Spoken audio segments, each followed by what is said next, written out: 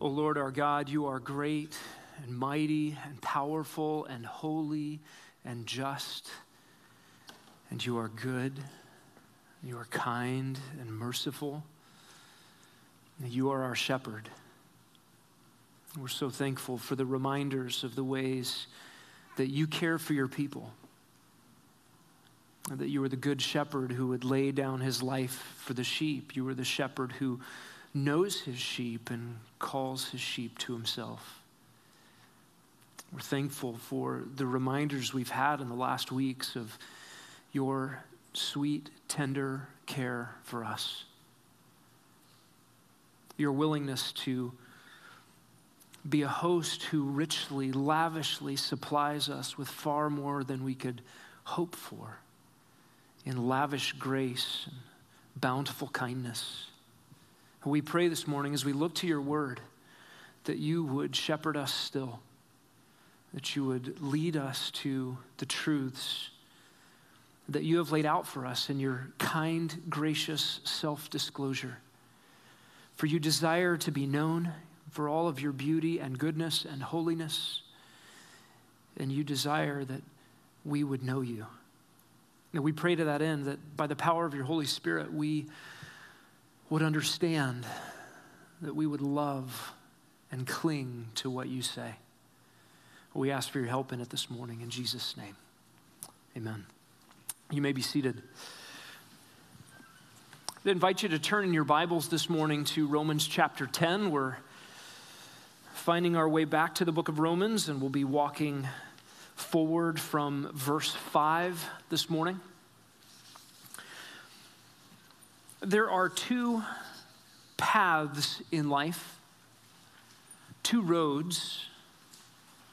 And while these paths and roads bear some similarities, they really couldn't be any more different from each other, any more opposite than each other. Their destinations are infinities apart from one another. There is, in fact, an infinite chasm that separates these two paths. At one moment, you're on one side, and you get born again by grace, and instantly you're on the other side. And we have neighbors living just in the next door that are separated from us by this infinite chasm. Family members that we live with, perhaps, or are close to, who are infinities apart from us on another path. And you can only be on one or the other. And it makes all the difference between life and death eternally, which path you are on. And we're talking this morning about two divergent paths that the Apostle Paul describes in Romans chapter 10, a path of law righteousness and a path of faith righteousness. Let's read together. Our text this morning is Romans 10, 5 through 10, but we'll pick it up in verse 4. Paul writes, "For Christ is the end of law for righteousness to everyone who believes. For Moses writes that the man who practices the righteousness which is based on law shall live by that righteousness. But the righteousness based on faith speaks as follows. Do not say in your heart, who will ascend into heaven, that is, to bring Christ down? Or who will descend into the abyss, that is, to bring Christ up from the dead? But what does it say? The word is near you, in your mouth and in your heart. That is the word of faith which we are preaching. That if you confess with your mouth Jesus as Lord and believe in your heart that God raised him from the dead, you will be saved. For with the heart a person believes, resulting in righteousness, and with the mouth he confesses, resulting in salvation." We have here the two paths laid out for us by the Apostle Paul, who very clearly walked the one path as good as anybody and was rescued from it to walk the other path. The connection in verses 5 to 10 begins with the word for there in verse 5, connecting us to verse 4. It is the explanation for why Jesus Christ is the end of law for righteousness. Law for righteousness is that attempt to merit a right standing before God by keeping the rules, by doing good, by following the standard. Now, why does law for righteousness come to a screeching halt at the person and work of Jesus Christ? Why does it terminate in Jesus? Romans 10, 5 to 10 is the explanation for verse 4. Why is Christ the end of law for righteousness? Well, because, verse 5, Moses writes, all the way down through verse 10. And what's displayed here in verses 5 to 10 are the two paths that diverge in the middle of your life. Two paths that diverge in the middle of your life. One path called law righteousness and another path called faith righteousness. And the question for us this morning is, which path are you on? And maybe for you this morning, the question is, which path will you walk down? Which path will you walk down? I believe this text is extremely personal, not only for the Apostle Paul, but for all of his readers, for us, and it is of extreme importance, the ultimate importance, the most important thing a human being could consider. This question before us of these two paths. We're going to look at the first one at least this morning. I'd like to get to the second. We'll make an attempt to do so.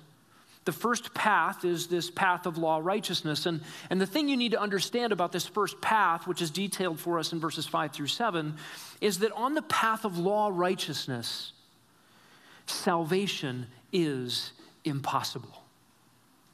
On the path of law righteousness, salvation is impossible. Put your eyes on verses 5 to 7. Paul writes, "For Moses writes that the man who practices the righteousness based on law shall live by that righteousness. But the righteousness based on faith speaks as follows. Don't say in your heart who will ascend into heaven, that is to bring Christ down, or who will descend into the abyss, that is to bring Christ up from the dead." And then verse 8 begins for us a very hard, stark contrast with the word but. And while verses 5 to 7 display for us a righteousness out of law, verses 8 to 10 will display for us a righteousness out of faith. And these couldn't be more different. Paul says literally in verse 5, with reference to a righteousness out of law, Moses writes. Specifically, Moses is not writing in Leviticus 18:5, which we'll look at in a moment. Moses is not writing about the problem of trying to be justified by law. That's not Moses' point. But Paul is saying, with reference to a righteousness that comes out of law, I want you to hear Moses' point. I want you to hear what Moses is getting at. And so he turns our attention to Leviticus 18:5, and I want us to turn there this morning. It's critical that we understand the context that Paul is drawing from. Genesis, Exodus, Leviticus. If you start at the beginning of your Bible, you're 3 books over. Page 123 if you're Ben James, who has the exact same Bible that I have. I don't know what page it is for the rest of you. Leviticus 18:5. And there, God, speaking through the prophet Moses, says, "So you shall keep my statutes and my judgments, by which a man may live if he does them. I am Yahweh." There's some pretty clear instructions from God predicated on the very nature of who God is. Remember, Yahweh is that covenant-keeping, self-existent God, and Yahweh is his personal name that reveals that nobody created him. He just is. And that he enters into loving, gracious, kind relationship of redemption and revelation of himself to his people in covenant promise. All of that is bound up in that name Yahweh, and God reveals himself and then predicates this injunction for his people. So you shall keep my statutes and my judgments, by which a man may live if he does them. Notice that Moses does not make a reference to righteousness. Moses does not say, you may merit a perfect standing of righteousness if you keep my rules. He's not explaining here, how does one get to heaven? If you keep my rules perfectly, you'll get to heaven. Many commentators take his words that way because of Romans 10:5. But that is not at all Moses' point, nor is it Paul's point in quoting it. Let's back up just a little bit and think about what Moses is saying, or what the Lord is saying through Moses in Leviticus 18, beginning in verse 1. Then Yahweh spoke to Moses, saying, speak to the sons of Israel and say to them, I am Yahweh your God. You shall not do what is done in the land of Egypt, where you lived, nor are you to do what is done in the land of Canaan, where I am bringing you. You shall not walk in their statutes. You are to perform my judgments and keep my statutes, to live in accord with them. I am Yahweh your God. And then God goes on to explain some of the things he expects of his people. God is saying, I rescued you out of Egypt. Do you remember Egypt? He's speaking to the generation that would have experienced these things. You were enslaved in Egypt, and you groaned under that slavery, and God, by his grace, entered in and rescued you, Israel.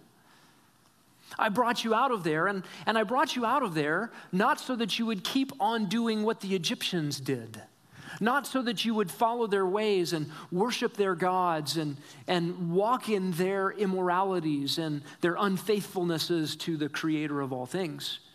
I brought you out to be different, to be set apart, to be mine, says the Lord.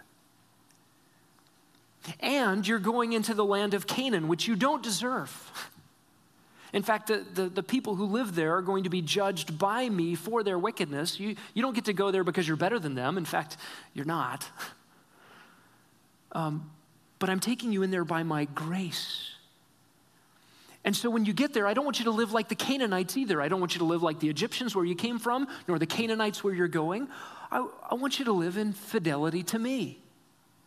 That is the message of Leviticus 18. And so when Moses gets to verse 5, what God is saying through Moses to the people is, listen, you get to live in the land if you obey.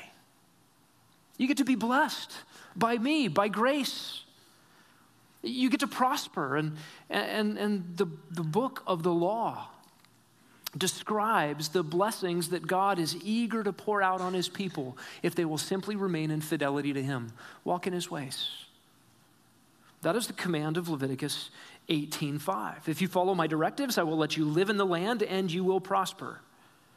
And the reason Moses doesn't mention righteousness here is because he's not talking about eternal life, and he's not talking about meriting righteous standing before God. As if God would speak through the prophet Moses something that he would then have to disagree with later in the Bible.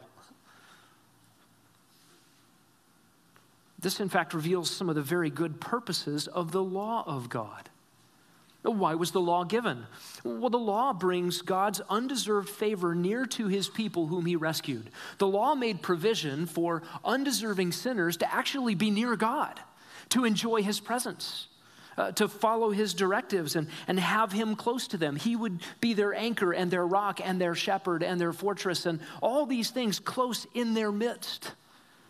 The law allowed all of that gracious provision from God.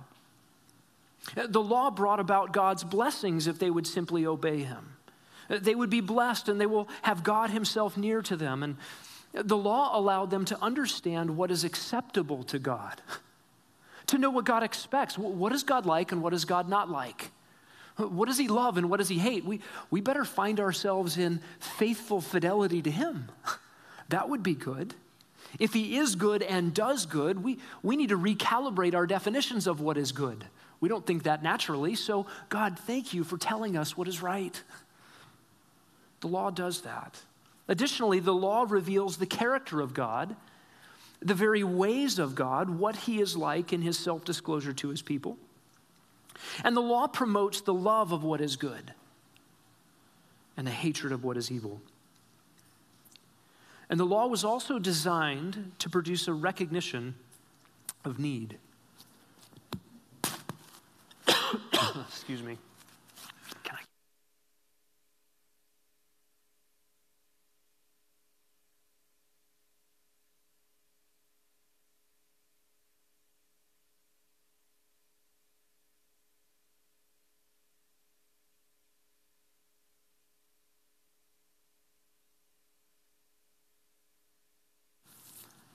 So sorry for the distraction. I think I sang too loud. The law of God was also designed to demonstrate a significant need. That sinners don't have in themselves what it takes to meet God's righteous standard. Every time God reveals himself to his people and then regulates their lives in a good, gracious way, God's people are still left with the discovery that I've still got sin. I'm still in need of a Savior. I might have been rescued out of Egyptian slavery, but I still have problems in my heart. You and I on this side of the cross would say, I've still been rescued by Christ from my slavery under the power and dominion of sin, but I still have residual presence of sin in my life. I still have need.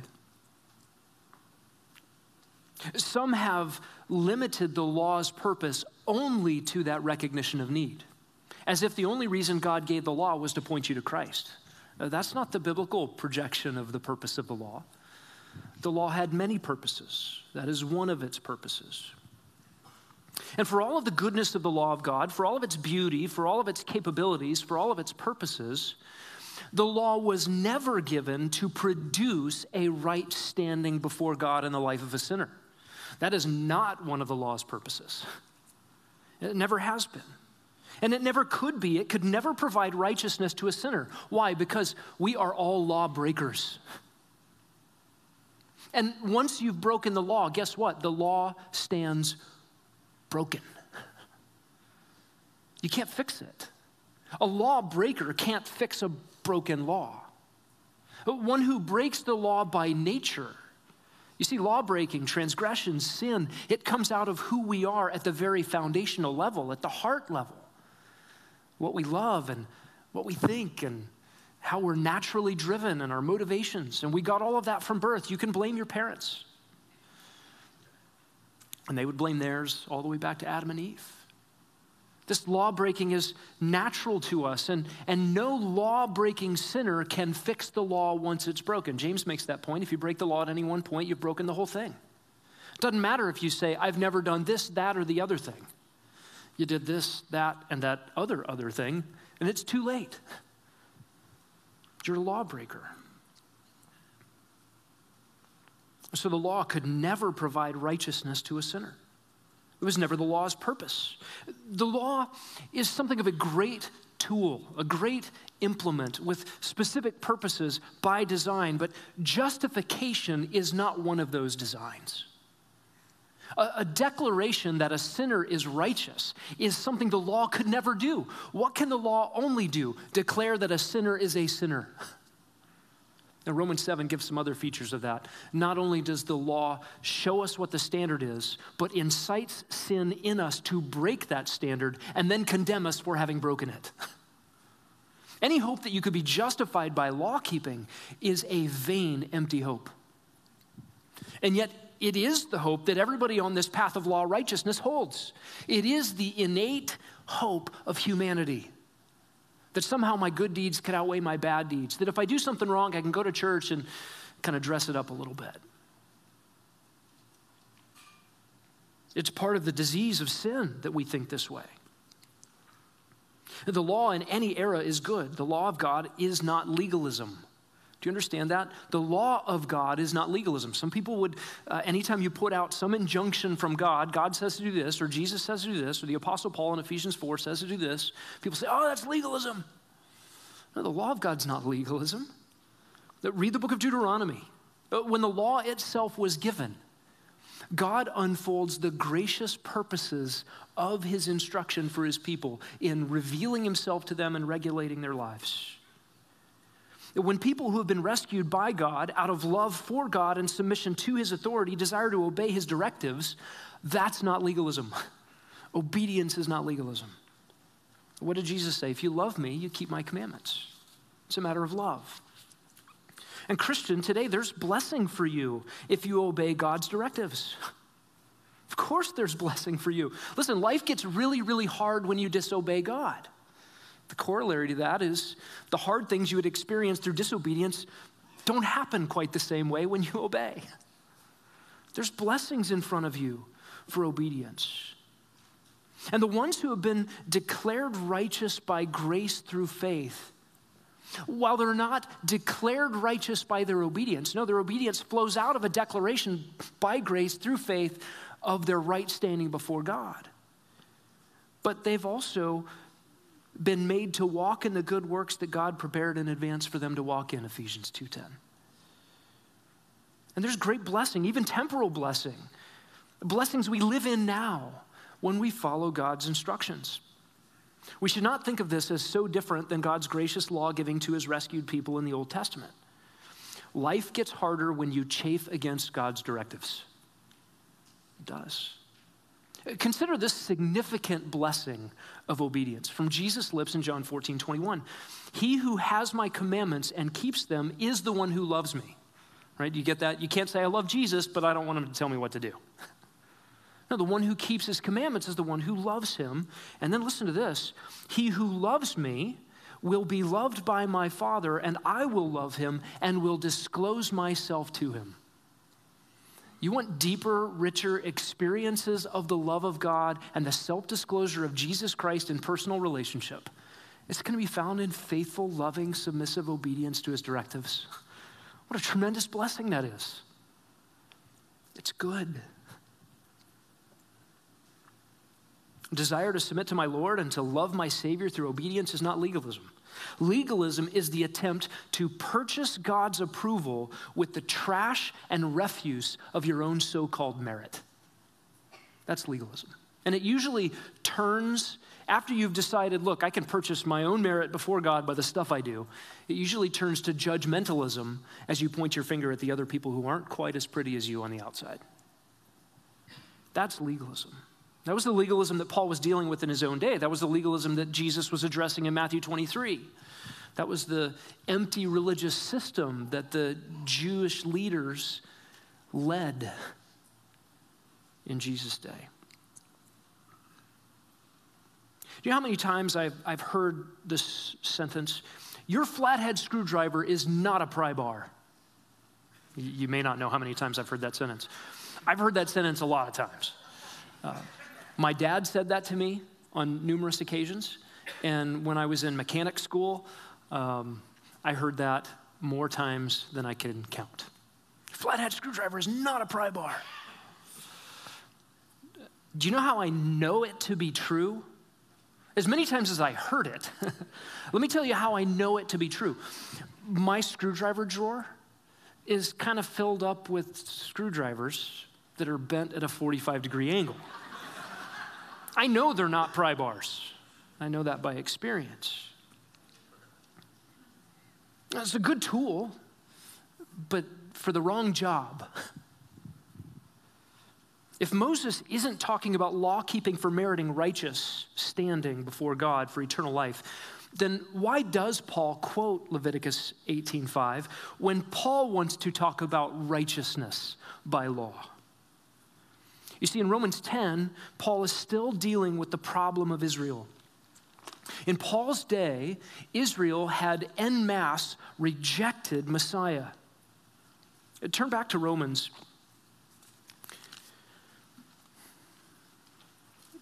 These should be familiar sentiments to us by now, but listen to Romans 9, 1-4.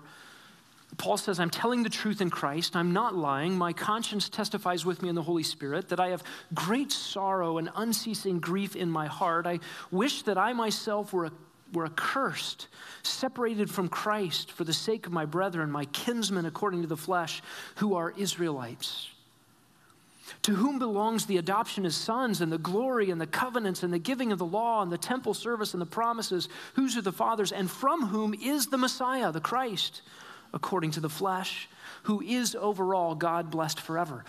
When God took on flesh in the person of Jesus Christ, he came as a Jew. He came in the line of Israel. All of these immense privileges and the tragedy of rejecting Messiah when he came. Let's skip ahead to verse 30 of chapter 9.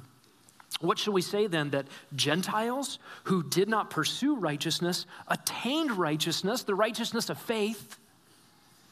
But Israel, verse 31, pursuing a law righteousness, did not arrive at it. Why? Verse 32, because they didn't pursue it by faith, but as though it were by works, they stumbled over the stumbling stone, Jesus Christ. This is a tragedy. Chapter 10, 1-3, brethren, my heart's desire and my prayer to God for them, for Israel, is for their salvation. I testify about them that they have a zeal for God, but not in accordance with knowledge, for knowing about God's righteousness, for not knowing about God's righteousness and seeking to establish their own. How are they seeking to establish their own? By law keeping. Therefore, they did not subject themselves to the righteousness of God. The righteousness of God that comes by faith is a free gift, and they didn't subject themselves to it because they were busy establishing their own. Tragic. Again in chapter 10, down to verse 21. As for Israel, God says, all the day long I have stretched out my hands to a disobedient and obstinate people. Chapter 11, verses 1 and 2, I say then, God has not rejected his people, has he? May it never be. I too am an Israelite, descendant of Abraham, the tribe of Benjamin. God has not rejected his people whom he foreknew. And then all of chapter 11 is a discussion of, okay, what does that mean? God hasn't rejected them. And Paul will explain that. And in Paul's day, Jews who had not embraced Jesus as Messiah held on to a confidence simply because they possessed the law of Moses. Yeah, we have that document. Well, does that mean you're a law keeper? Only in a sense that you're keeping the scroll in which the law is written, but not in the sense that you're actually maintaining the standards the law requires. And they had a false confidence in their conformity to the law of Moses. Again, in Romans, back to Romans chapter 2, Paul writes of them, therefore you have no excuse, every one of you who passes judgment, you legalists, for in that which you judge another, you condemn yourself. You who judge practice the same things. And we know that the judgment of God rightly falls upon those who practice such things. Do you suppose this, O man, that when you pass judgment on those who practice such things and yet do the same yourself, that you will escape the judgment of God? And Paul has the Jews in the scopes, having been exactly in the same boat, seeking to establish his own righteousness by law keeping, and discovering that he was a flagrant hypocrite with nothing to offer God. Romans chapter 2, verse 17. If you bear the name Jew and rely upon the law and boast in God, and you know his will and approve the things that are essential, being instructed out of the law, and you're confident that you yourself are a guide to the blind, a light to those who are in darkness, a corrector of the foolish, a teacher of infants, having in the law the embodiment of knowledge of truth. You therefore who teach others, do you not teach yourself? And he goes through a list of the hypocrisies. They actually were using the law of Moses for a job it was never intended to accomplish. Romans 9:31 and 10:3, to establish their own righteousness by it, when the law could do no such thing. The law would never yield to establishing their righteousness. You're breaking me, you're breaking me. I can't uphold you and justify you as a law keeper.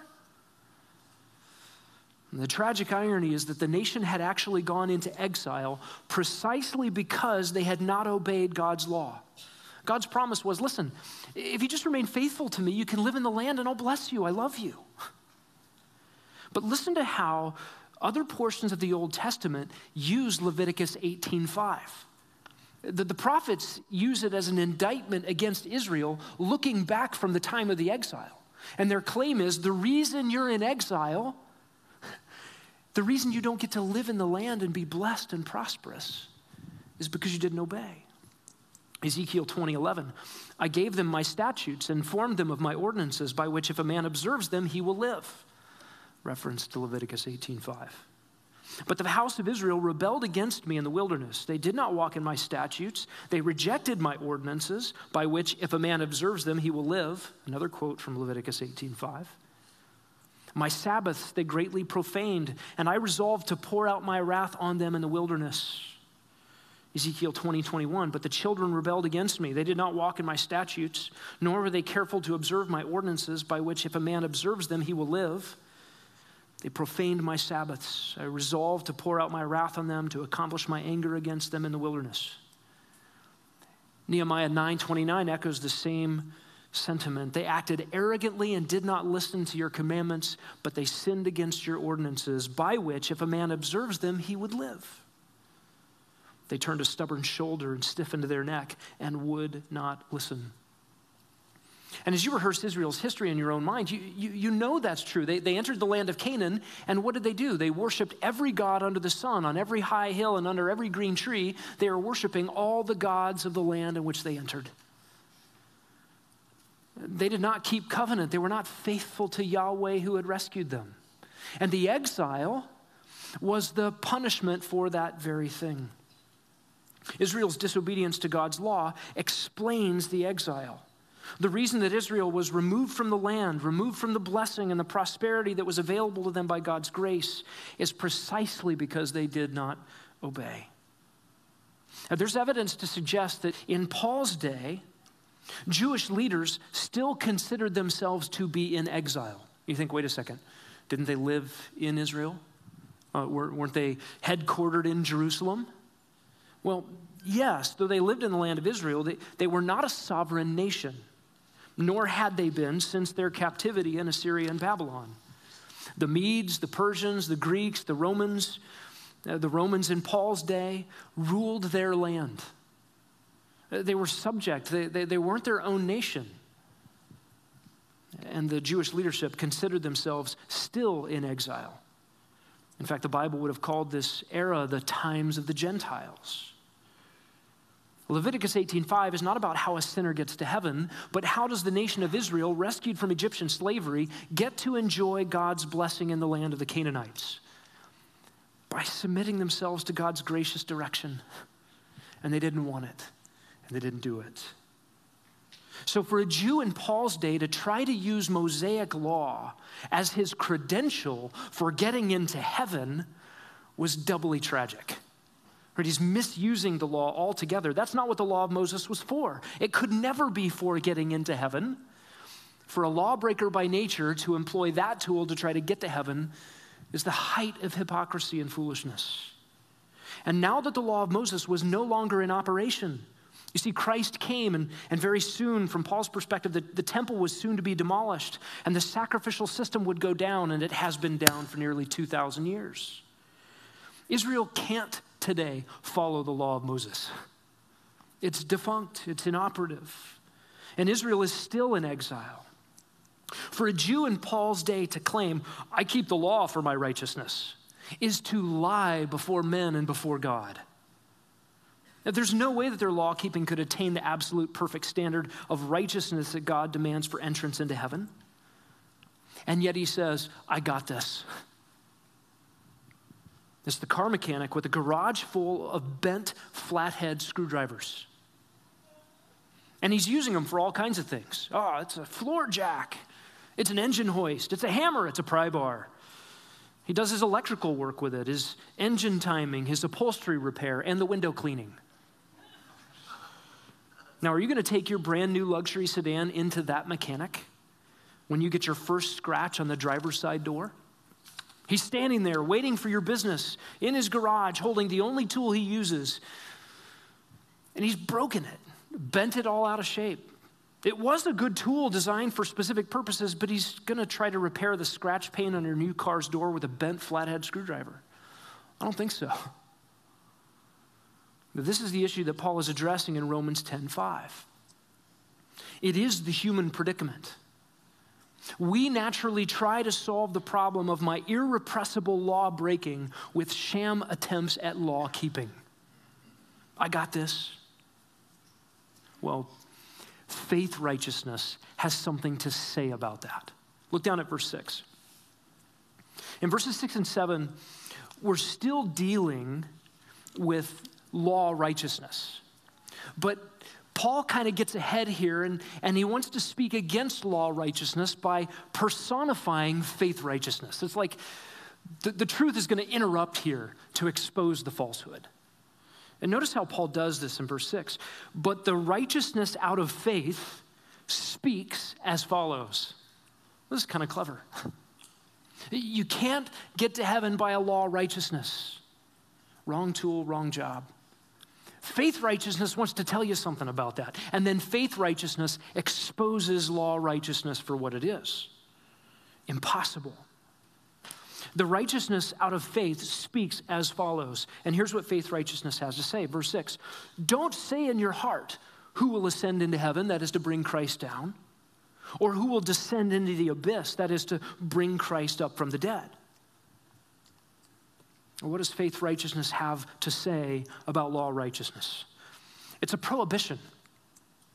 Don't do this. And he alludes to Deuteronomy 8:17. I want you to turn there. This context is so fascinating.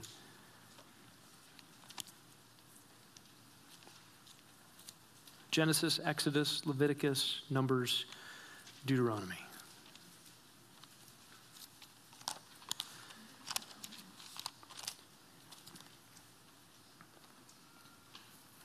Deuteronomy 8:17. God says again through Moses, otherwise you might say in your heart. And then look down at 9:4, Deuteronomy 9 verse 4. Do not say in your heart. And then a prohibition about what you shouldn't be saying in your heart follows both of those. In 8:17, the prohibition is this. Don't say in your heart, my power and the strength of my hand made me this wealth. And in 9:4, don't say in your heart when Yahweh your God has driven them out before you. It's because of my righteousness that Yahweh has brought me in to possess the land. Don't say that. Both of these prohibitions are a prohibition against the pride of self-accomplishment, the very thing that Paul is talking about in Romans 10. It's a command to remember grace. You don't deserve to be in this promised land. So when you get there, don't forget Yahweh, and don't claim that you got there because you achieved it. Don't claim that you got there because you earned it or you deserved it. That is off limits. You don't deserve this. You're a sinner. And God put you there by his grace. Paul invokes this phrase very intentionally. He's quoting Moses, he's quoting the law, the Pentateuch, this time in Deuteronomy, and he's not pitting Moses against Moses. He's not putting Deuteronomy against Leviticus. In fact, he's using all of these Old Testament references to bolster the same point. Establishing your righteous standing before God on the basis of your ability to keep God's law is impossible. So don't say in your heart, you got here because of you, because of your efforts, or because of your goodness. And then next in Romans 10, verse 6, he quotes another portion of Deuteronomy. Flip over to Deuteronomy chapter 30.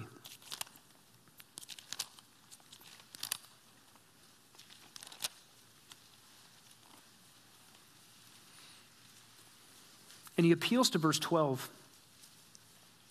And there Moses writes, it is not in heaven that you should say, who would go up to heaven to get it for us? Now, this is a remarkable chapter.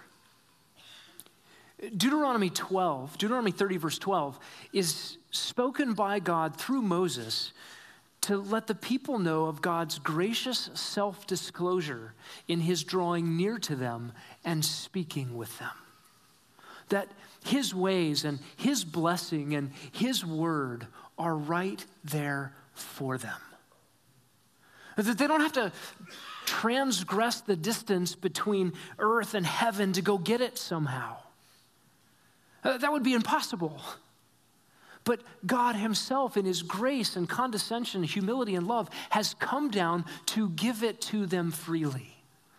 What grace, What kindness. This is Moses' point here. And again, this is demonstrating the grace of the law given in the Old Testament. These were not rules just to prove that you can't keep them. This was God's gracious self-disclosure and the regulation of his people for their good. Undeserved favor. God wants to be near, and God has made a way. And what's so fascinating about Deuteronomy 30 is where it sits in Deuteronomy. Back in Deuteronomy 10, God gave a charge to the people of Israel. He said, circumcise your hearts and stiffen your necks no longer.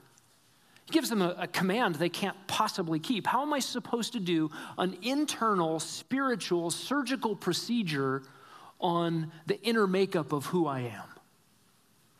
My thoughts, my mind, my heart, my desires. How am I supposed to change who I am by nature? I can't do that. And yet the command from God is an absolutely good one. It's a reasonable one. In fact, in Deuteronomy 10, the reasonableness is set up. God says, listen, you don't deserve this, but it's very reasonable for you to circumcise your heart towards me because the universe belongs to me.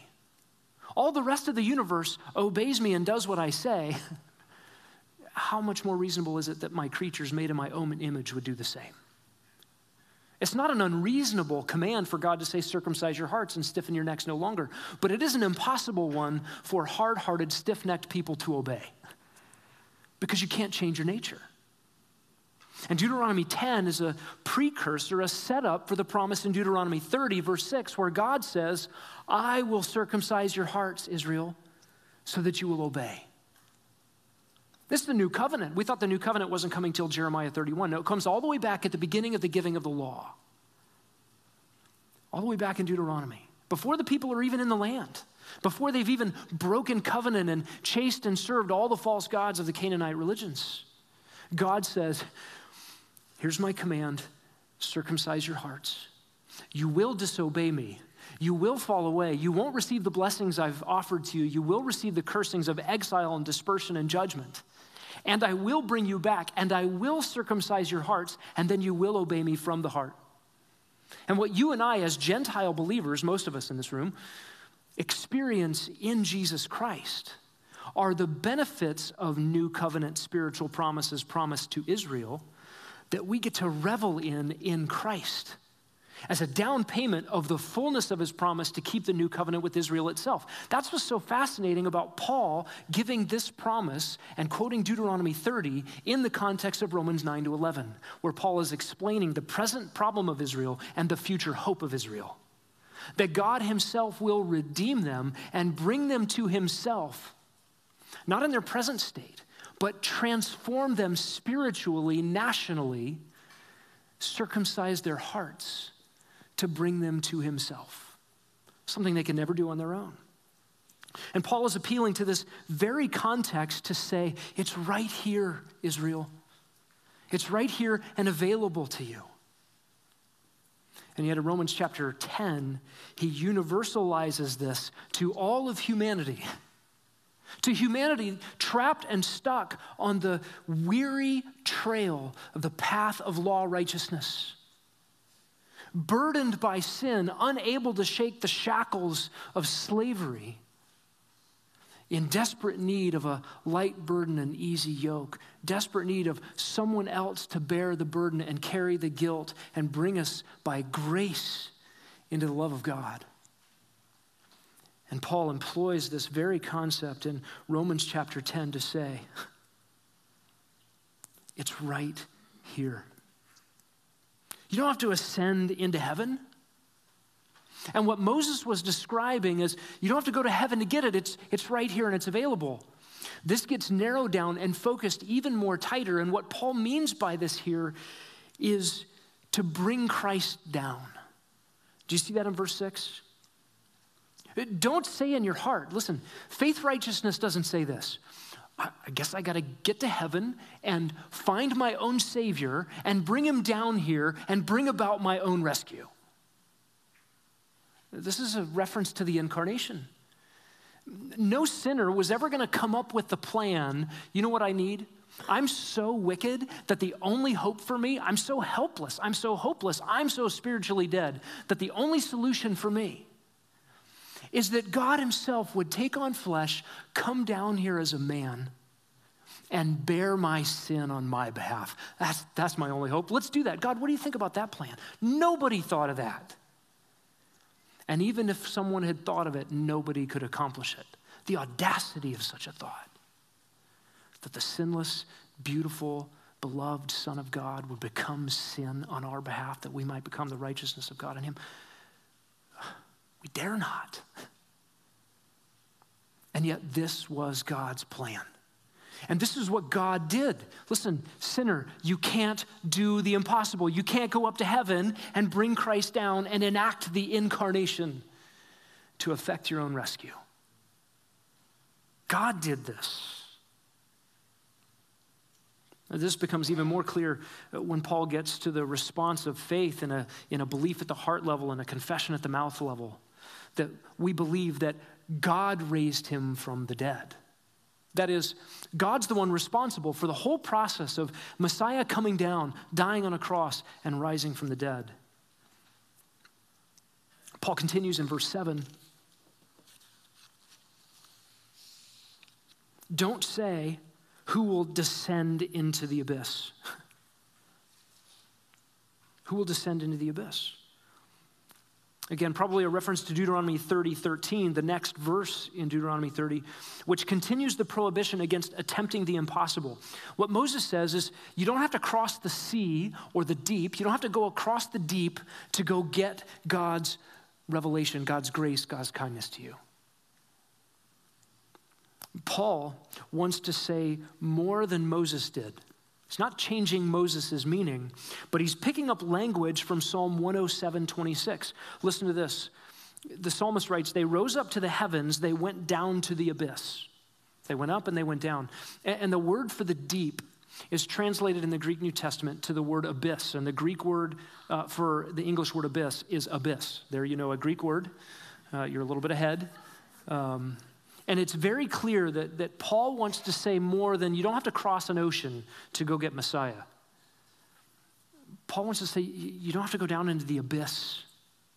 And let me tell you what I'm talking about, says Paul in verse 7. That is to bring Christ up. It's a reference to the resurrection. You couldn't go into the abyss, that is the grave, and raise Jesus. Now, no one in this room was thinking, yeah, I bet I could have. It's a ridiculous statement, but it gets at the very heart of the human problem. You see, we're naturally born thinking we are good enough to do what's required, that we do have what it takes to effect our entrance into heaven. We're born naturally thinking too highly of ourselves, thinking too lowly about what sin is, and thinking horrible thoughts about the holiness and righteousness and justice and beauty and goodness and glory of God. And we think we've got what it takes. I got this. No. You couldn't go up to heaven to bring about the incarnation, and you couldn't go into the grave to bring about the resurrection either. These things are impossible. The things you needed most desperately were impossible. And yet these are the things that God does. God has fully accomplished what is required for believers to get to heaven. God has done what is impossible for us, but dreadfully necessary.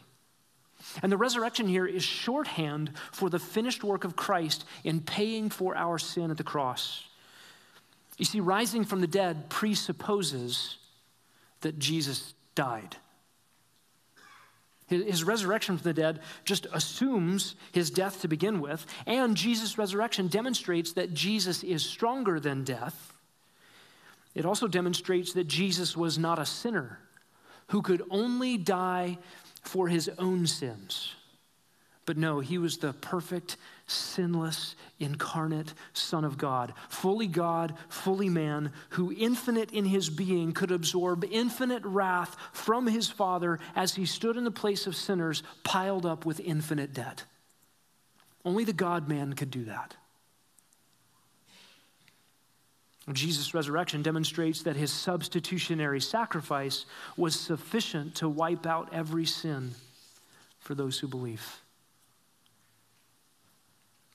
The resurrection says John Calvin, often set before us as the assurance of our salvation, it is not to draw away our attention from his death, but simply because it bears witness to the efficacy and the fruit of his death. How do we know our salvation is secure, believers? Because the tomb is empty. What does that prove? It proves that payment was accepted, that our sins are gone forever, and victory over death is secure. You could not bring Christ down. You could not bring Christ up. And while the path of law righteousness says, I got this, while every religion of man says, I got this. It is the sham hypocrisy of human achievement. It's the path everybody is born on. Everybody walks that path in one way or another. And it is a wearisome, hard, impossible, and eventually hypocritical path. You understand the psychology of walking on that path. You think naively, oh yeah, there's rules out there. I can keep those. And then you can't. You're like, oh, I need to try harder. Maybe I need a different system. Maybe I need a different guru. Maybe I need a different religious book. Maybe I need a different pilgrimage or different alms. Maybe I need to make up more for what I've done. Maybe I need penance or confession or a whole host of sorry attempts that humans make to try to earn a righteousness they could never get. And you can't live there psychologically forever. You become schizophrenic. If you're still holding the standard up here but recognizing you can't meet it, you become like Martin Luther, who goes to his confessor hour after hour and spends 3 hours in the confessional booth saying all of his sins that he can think of, walks out, and then walks right back in and says, I was proud because I confessed. And he's wearing out his confessors. But that's because he got it. He wasn't the crazy one. The system that said you could earn it is the crazy system. And the human psyche goes schizophrenic trying. And if you've been on the hamster wheel, spinning and spinning and spinning and running and running and running, and you need off the wheel, let me tell you, you need Jesus Christ. You need to get on the path that begins in verse 8. But the righteousness of faith speaks as follows. Oh, what does it say? It's near to you. We'll dive into that next week. If you're here this morning and you went off the hamster wheel, the vain, empty race of trying to merit heaven by what you do, you got to know there's freedom, deliverance from your burden. Listen, some people cover that up. You get to a crisis moment, you say, I can't do it, but the standard's still here. You know what? Maybe the standard isn't there. Maybe just God really likes people who sort of try sometimes. You can't lower the standard. You wake up one day in eternity and realize the standard hasn't changed. And the free gift of life was there for you, and you rejected it in exchange for the trash you kept trying to offer. Give up. Some get off the hamster wheel and they say, forget religion, forget trying. I'm on a highway to hell and I'm going to love it. Hell's a party. I'm going there with my friends. May as well enjoy the ride. And you pile up more judgment against yourself. Knowing all the while that you're accountable for those things, you can't escape what God has put in the heart. If you're here this morning and you've not surrendered to the gospel, the good news, and a good Savior, the Lord Jesus Christ, you have to know he's everything. You give up trash to get him. And he invites sinners to come to him. Romans 10 is a great, big, huge invitation. No one's disappointed coming to Christ. All who call on the name of the Lord will be saved. Would you come to him? Believer, you just know your path of faith, righteousness, it's not a path you could ever figure out by yourself. Let God's grace keep us humble. And let God's grace keep us proclaiming that good news to those who so desperately need it around us. Let's pray together. Lord Jesus, it is not what our hands have done that would merit right standing before you, but only what you have accomplished fully and completely and thoroughly forever. That you would declare the ungodly to be righteous. That you would forget our sins. That you would separate them from us as far as east is from west.